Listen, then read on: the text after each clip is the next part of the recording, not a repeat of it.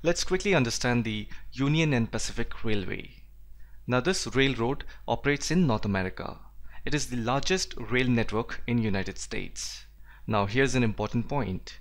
This rail route is a freight carrying rail route, meaning this route is used purely for carrying minerals, coal, iron ore, chemical, paper, grain, machines, etc. Therefore, it is for purely economic purpose.